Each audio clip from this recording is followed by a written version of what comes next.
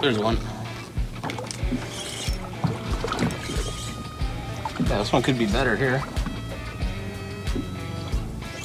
So when we first got out here, what we're doing, I guess, is trolling spinners on bottom bouncers.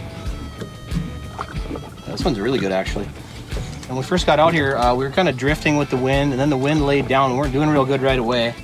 So what I did was I speeded up the troll. We were going like 1.2 to 1.5 miles per hour, and that made all the difference. It really triggered the bite once we sped it up. What I got on here is the new Little Joe white and silver pattern. They have 4 new colors for this year. They seem to be working pretty good today. He's heavy.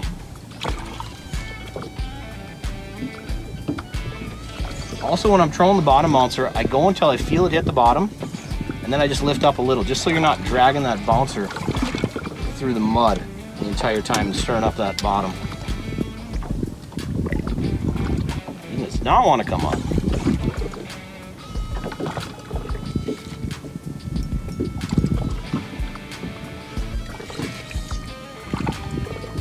Getting close. There he is. There he is.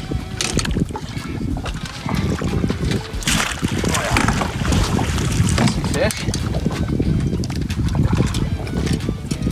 Come out of the net here quick.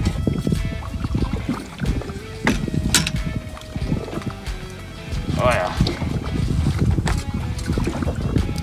So right now, we're just kind of out in the middle of nowhere, and all these fish are scattered around in this mud.